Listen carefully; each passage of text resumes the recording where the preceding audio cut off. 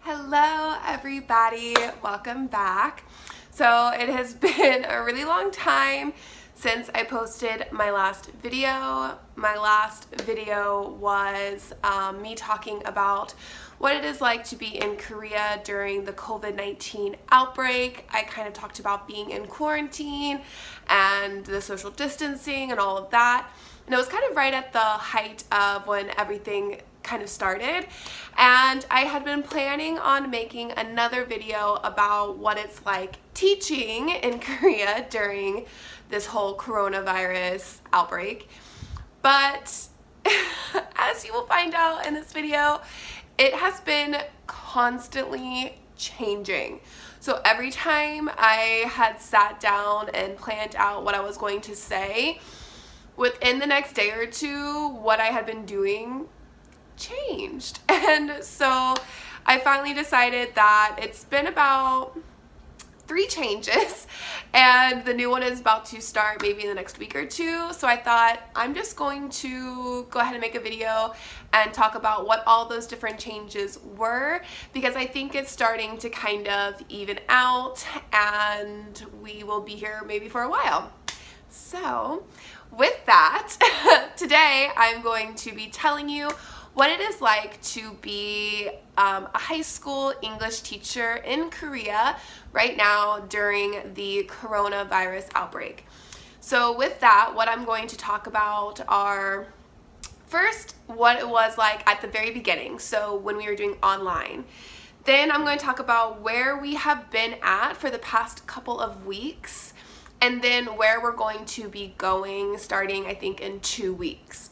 So I'm going to be talking about those 3 things. I'm also going to tell you a little bit about what it's felt like to be the teacher, kind of the atmosphere, and what I've been hearing from around Korea, from my friends around Korea. So with that, let's get started. So a little disclaimer, I am a public high school teacher. So I am with EPIK English program in Korea, and I am at the high school.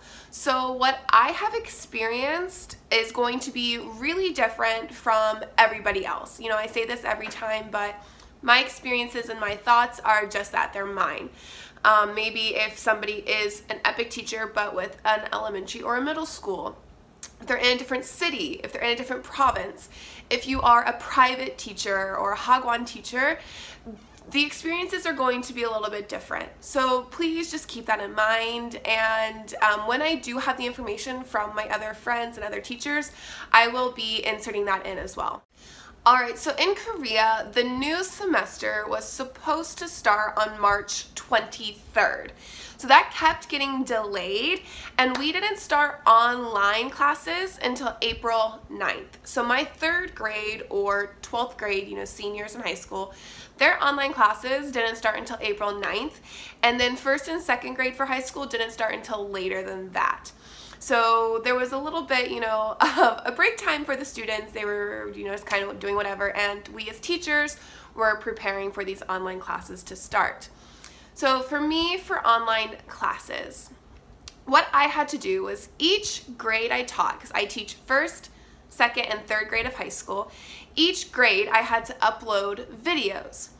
For me, and with English, and I think most English teachers that are here in Korea can agree, for us, the best way to do the online classes was through actual videos of us speaking, because our job is usually conversational English.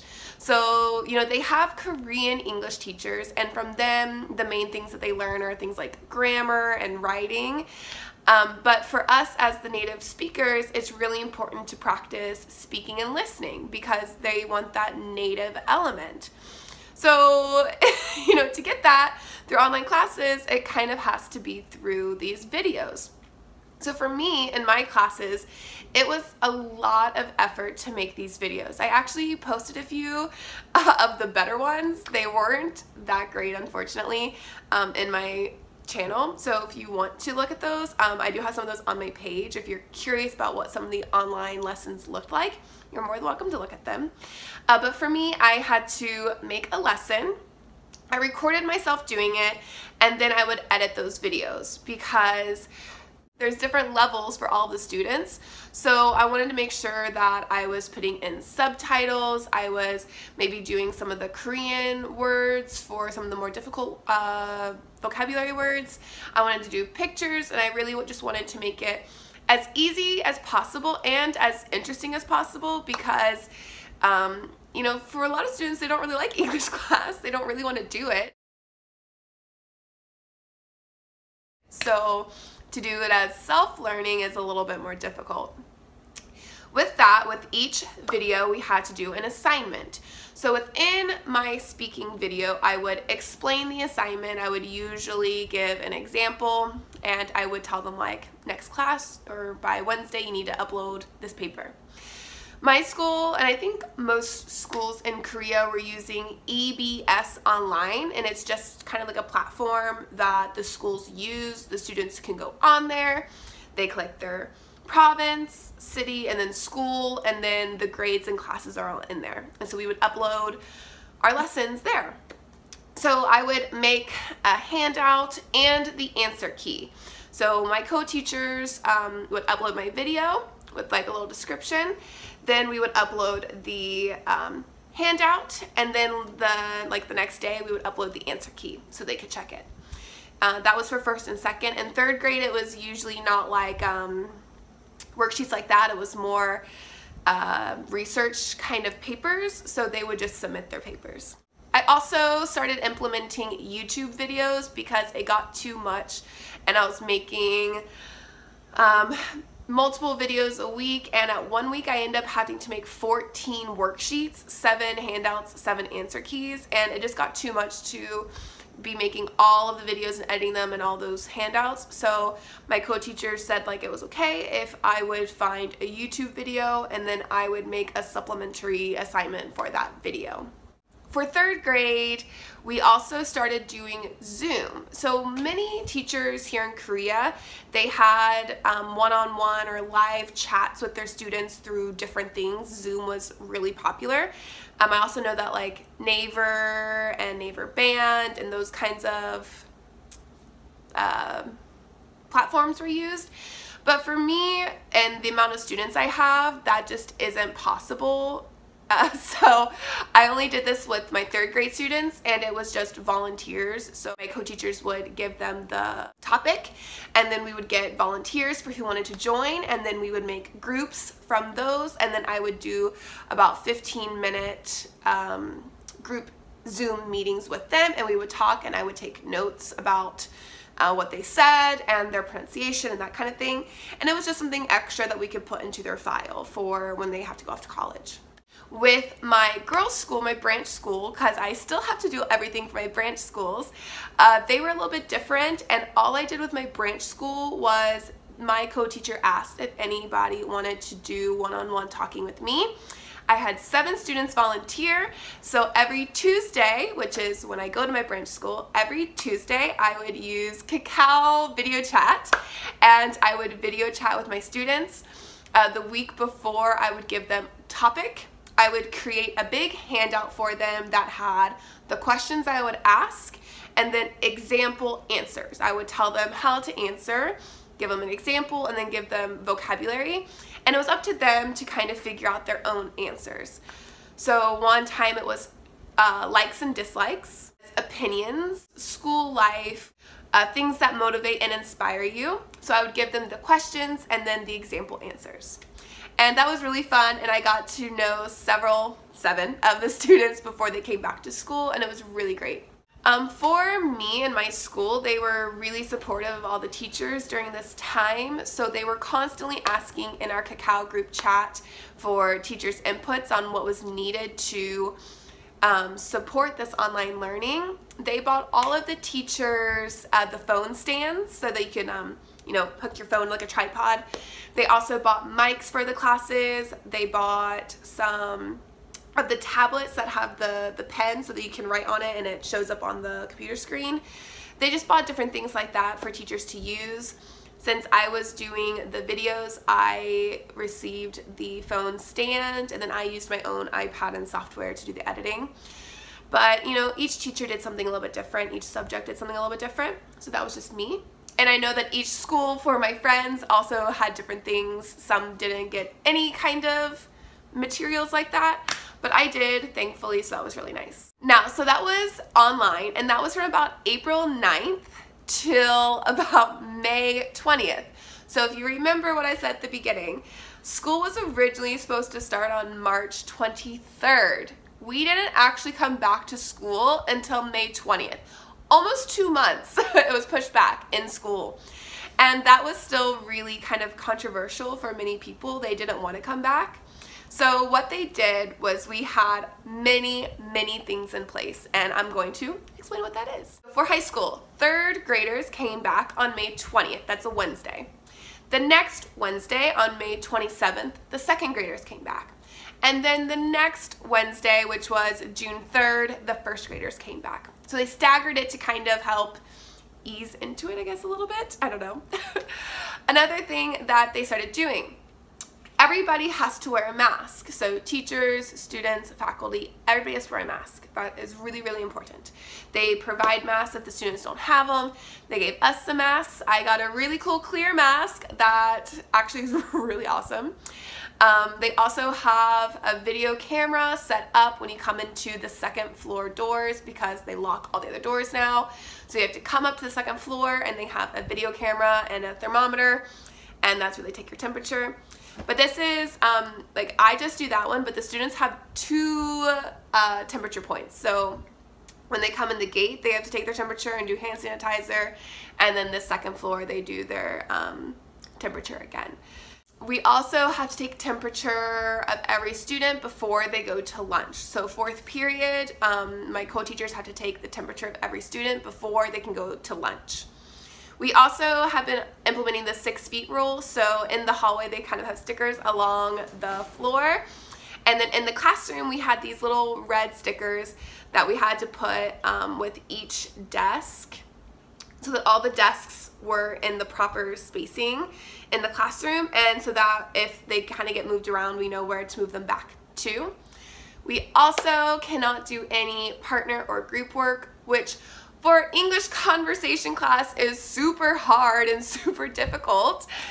So that's been a struggle.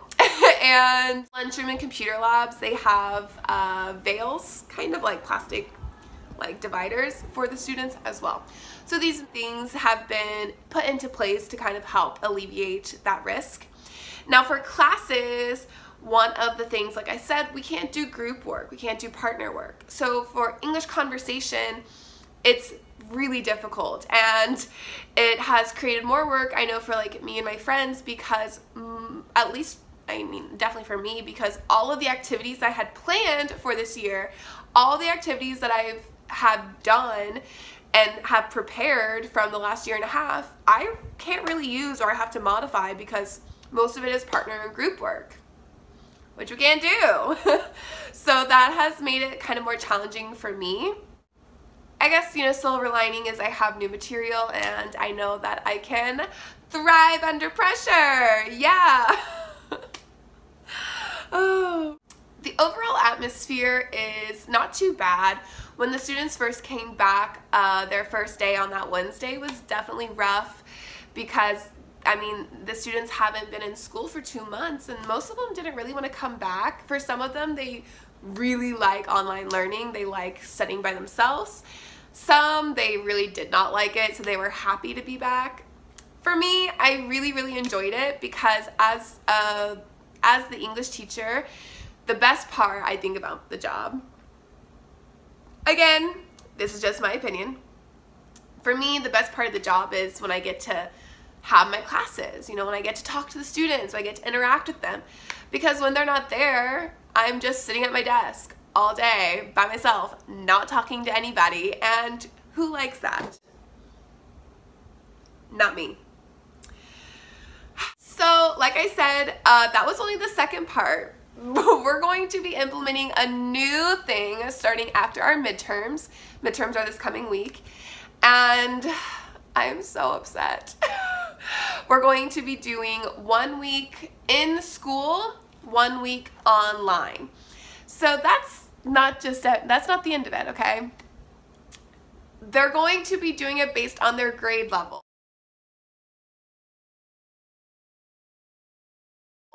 So like, let's say third graders on, there's 4 weeks, right? So third graders, they'll be in school, online. In school,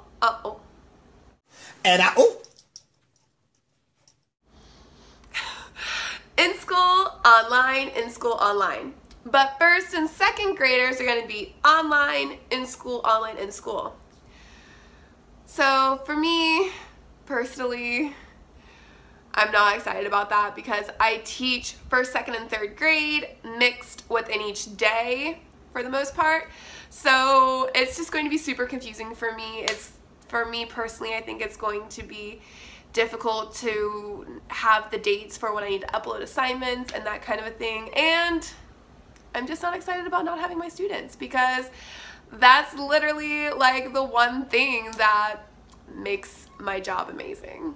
So that is kind of what I've been dealing with for me personally with teaching here in Korea throughout this coronavirus, COVID-19 happening. I do know for people who are thinking about coming, there are some things that you should think about and that you should know.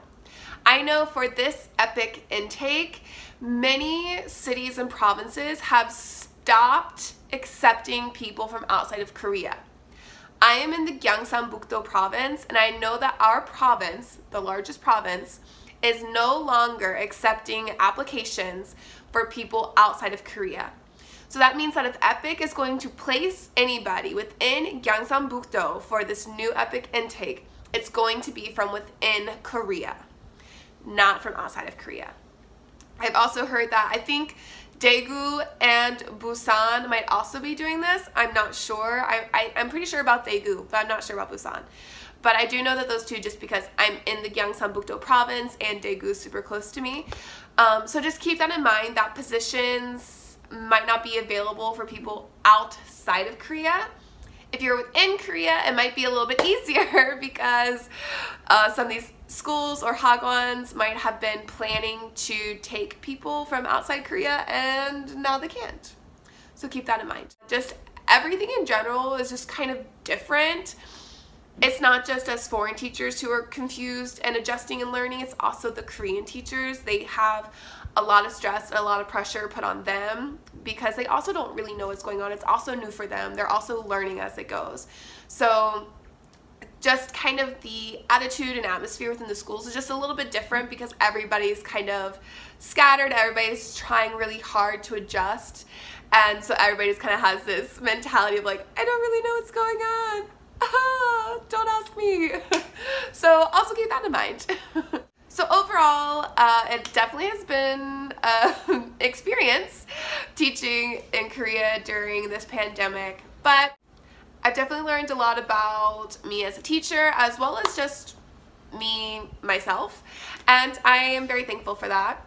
I wish everybody luck. If you are a teacher here in Korea and your experience has been similar or different, please let me know. I'm sure that the people who are watching this are also curious for any more information that you can give.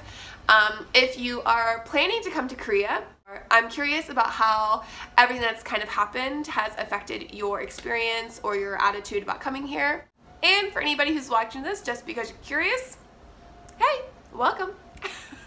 All right, so until next time, thank you, stay safe and healthy.